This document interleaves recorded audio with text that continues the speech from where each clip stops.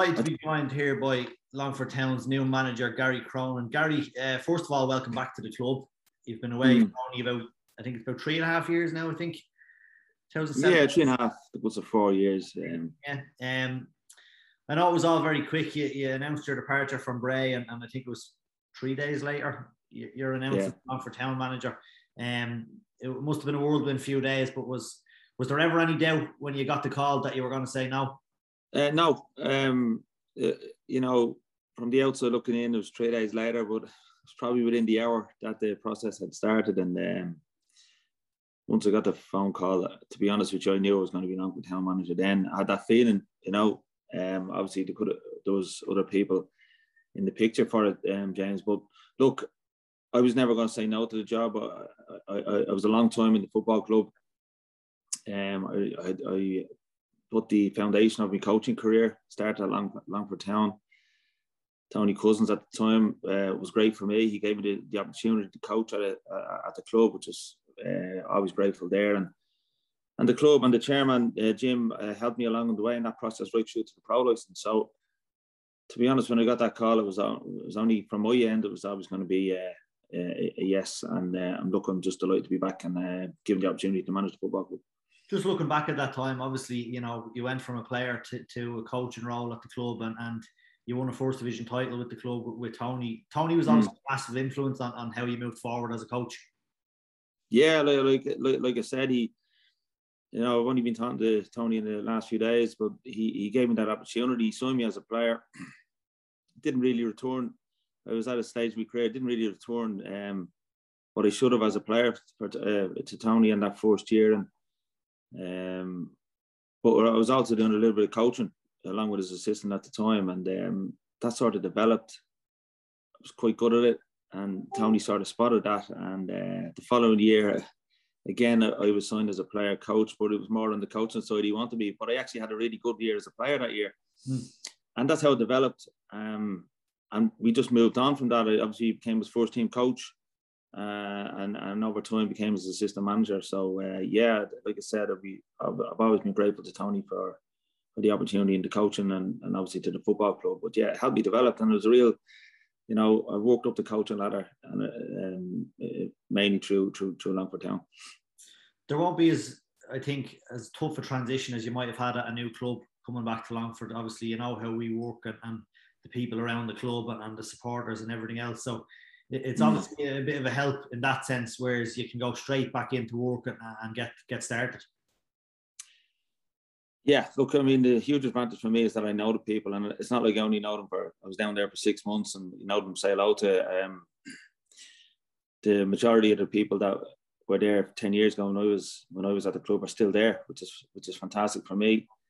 I don't have to form those relationships. There's a trust there between myself and the club and the people that are there. I'd imagine, I know the people who are running the club and they're there a long time, and a lot of the supporters, they'd be delighted to see me back, and I'm delighted to be back. So that's a foundation that probably takes time for a new face or a new manager who has never been at the football club to, you know, to sort of build and develop over time, and the trust has to build. So I think that's an advantage to ourselves. To me, definitely an advantage, and to the club, it's an advantage that's there and it's solid. And obviously, look, I have to focus now on the football and the players and so on, and trying to bring a good product to the football pitch, you know. So that's obviously my job now. But yeah, it's a huge advantage knowing the people that are involved in the football club, and I know that they're there for the right reasons, you know, and basically they love Longford Town Football Club, and a lot of them that run the club are actually supporters as well of the football club. So yeah, I know how to row in with that. My staff will know how to row in with that. So look, I'm really looking forward to that part of it. But it's a huge advantage. It really is that you know, I don't have to sort of really get to know people, sound them out. You know, the majority of people that are there have been there a long time, which is great, and they know who I am. So it's a solid foundation to start from, James. Just looking ahead to the next season, it's going to be a tough first division once again. It always is, but you have the likes of, obviously, Galway are still there full time. You have Waterford down now who are saying they're staying full time. You know, Treaty United are looking like a good side, and then obviously your former club Bray, who are now merged with 𝗙𝗶𝗿𝘀𝗁, could look like a strong outfit as well. But Longford are always up there, and obviously you as manager will be looking to kick on and to keep us up in and around the top of the table. Cheers to the pressure, James. Yeah, no, that's a joke. 100%. You want to compete. You just said at the start that the first division is never easy. It's always tough. You know, there's teams that would be seen at the start of the year. I remember the year that Lone won it, they pipped us that year. They wouldn't have been seen at the start of the season of getting anywhere near the league title. Just goes to show. And, you know, there's always a surprise package that ends up in the playoff spots. That always happens.